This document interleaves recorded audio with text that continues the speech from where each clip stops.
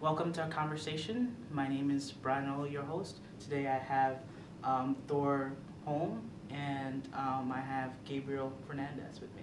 So thank you guys for joining me. Now both of you did serve military. Thank you for your service. So Thor, tell me what you did. So I was a combat swimming instructor. I was in the infantry and I did forensics. So during my 10 years in the Marine Corps, that's essentially what I did. The majority of the time was forensics, investigating homicides, suicides, and recovering remains. And how about you, Gabriel? I am in the Army Reserves. I do construction. Okay. Now, how has been your transition back, to the United States? I know a lot of the issues with veterans is, of course, being engaged in the community. Especially you, Thor. You served in Iraq or Afghanistan? Both. Both. And doing forensics and that sort of stuff, you might see some things that are probably disturbing. How do you cope with that? They taught us black humor when I was in the military. So essentially, our training consisted of us being able to disassociate ourselves from the remains in front of us, and we came up with a variety of different ways to do that. So we no longer saw them as humans; we saw them as objects. Now, psychologically, is there any transference? Do you sometimes, that must be really hard to do, I would assume, just because, seeing a human there, how does that training work, if you don't mind going into detail? Okay, so some things we did is when we first joined the military, what they did is they took us to a morgue here in the United States, and we got used to being around dead bodies, usually civilians. Mm-hmm. That way, when we see someone in the same uniform as us, it's not as big of a shock to us. We've already been exposed to hundreds of dead bodies prior to us getting even in country. Oh, wow. And Gabriel, what has been the toughest challenge for you? Toughest challenge, I wasn't away from home for that long, but the toughest challenge is being away from home and not having that communication, not having a phone to text back. Okay. Now, what drives, the both of you, of course, you have patriotism, but, what motivates you to keep on, to serve your country? Is there any particular ideal or cause that really keeps you grounded?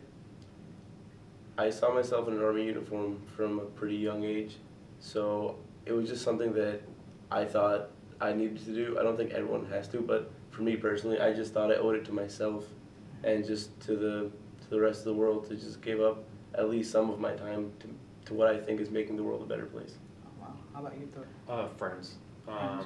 Everyone that I've grown so attached to in the military, that's my motivation. A major issue in the military is, of course, suicide in the military. I believe, was it last year that there was more suicides than homicides? I don't know if you guys are familiar with the statistic. There's about 22 veterans that commit suicide every day, statistically. So that's a big problem right now in the military, and especially within the veteran community, because once you leave the military, you no longer have that support structure that can really help you out if you need anything. How have you been able to get that support structure, and is there any recommendations you give to fellow veterans? For myself individually, so I keep in touch with my friends. We do a once a month call. We all call each other all the time. We keep in touch. It's just so easy now with group chats and everything else. But we check up on each other all the time, and it just hasn't stopped. Oh, that's good. And how about you, Gabriel? Well, I haven't experienced that personally, but with everything I see with the Veteran Student Organization, it's just a matter of community and getting people together, just involved, to have something to do. Now, do you find that Binghamton, gives you the opportunity to connect with veterans who, are not from your infantry? Is Binghamton itself, is there anything you would like to change or anything you would prefer as a veteran to make your experience here better? It was kind of hard even finding about the Veteran Student Organization. I sort of found it by mistake when I was in CIW one day. So I think just making it easier to find out that that group exists, because I'm sure there's people here who don't know about it. It's very hard. There's very little support for veterans here on campus. There's about 250 veterans here. 60 to 70 are students. You have over 150 that are faculty and staff. Those are the individuals who are cleaning the bathrooms. Those are the individuals who are teaching classes, professors. So there's a large number here, but the institution, Binghamton University, just really isn't putting a lot of resources into that. We have no resource center. Syracuse, for instance, has a very large facility. Even my old community college has a very large facility, but here, I'm just not seeing it personally. Okay. Yeah, one of the major concerns actually for the essay was inclusiveness, not only around race, gender, but I think also veterans, and I think certain times you guys are excluded. So I think that's one thing we could definitely work on as a community. Now, me and you, Thor, we take the same class, Conflicts in the Middle East, and you definitely have a different perspective since you actually served there. When looking at, situations like ISIS, what is your opinions on foreign policy at all? And since it is an election year, is there anywhere you're leaning, not only as a student, but also as a veteran? So, as a veteran, which way I'm leaning, I see two candidates that stand out to me that support the veterans. That's Bernie Sanders and Trump. I just don't feel the love from Hillary Clinton right now. In regards to foreign policy, MENA as a whole, or focusing on ISIS, I think ISIS is a big threat that's destabilizing the region that needs to be dealt with. I'm not a foreign policy expert. I'll leave that up to the individuals who are. But ISIS is a problem that needs to be dealt with, not just for the active duty, but the reserves and even the inactive or veterans. Okay. Now, Gabriel, being a student, and also being a veteran, is there a policy that you want your elected officials to have, or and which way are you leaning towards the election? I think in terms of policy, one of the most important things I want to see is just extending benefits for veterans, especially people who have been in combat. I think those are people who should be focused on and make sure they're okay. Okay. Now, in terms of there was that huge VA scandal, have you two experienced any hardships, in VA hospitals? I have a cousin, he's in the Marines himself, and do they take care of you in terms of when you go to a VA hospital? Do you have any concerns locally? Or? I've never experienced anything with a VA hospital, but I've heard good and bad things. I'm not a fan of the VA personally. I'd rather to see it replaced or repealed or something. There's one idea that's being floated around, and that's where veterans have a card. You could just go to any local hospital, and then the government would just send them money there. That way, this VA doesn't have to be the middleman. But I'm not a fan of the VA personally. And even if, for example, you just said the VA might not be the right place for certain people, and being in the university in Binghamton, a lot of veterans may need mental health concerns. They may need mental health assistance.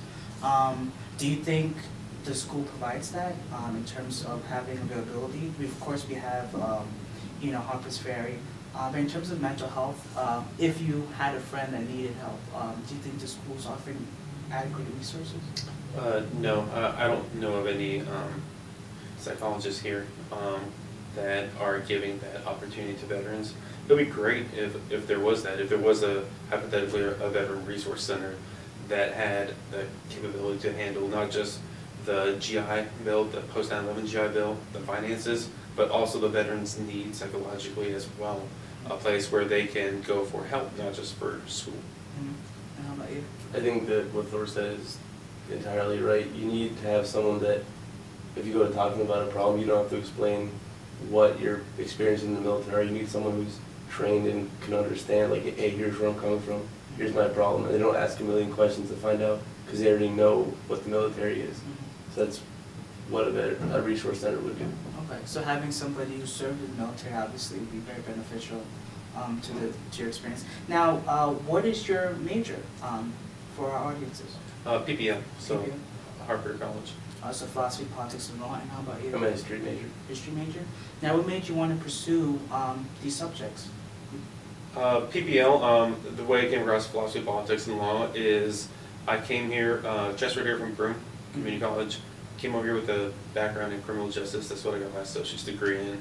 And I've always just wanted to expand my knowledge while focusing on a broad array of subjects without having to be a subject matter in one. So for me, philosophy, politics, and law gave me that ability. I'm taking so many political science classes, philosophy classes, studying law, and it's fun. Okay. And how about your history? I've just always been interested in how we got to where we are now. Just like how people lived, say, 1,500 years ago, what they did, how the world worked, how people talk to each other. I've just been interested in learning how we got to where we are now. Interesting. All right, and is there any last thing, any aspirations that you want from Binghamton? What are your goals after Binghamton and during your process here? I just got accepted to grad school here, so I'm going to excellent. be pursuing a master's in public administration. And my whole goal in the next 2 years when I be here is by bringing awareness to what a veteran resource center could do for not just veterans here at SUNY Binghamton, but within the whole SUNY system. Oh, wow, okay. And how about you? I only have a few months left in graduating, but before I do that, I want things like a veteran mentor program, veteran resource center, just small things like that that would just make at least a little difference in a few people's lives. Okay, great. All right, well, Thor, thank you Thanks, for man. joining me. Gabriel, thank you. Thank you for joining us.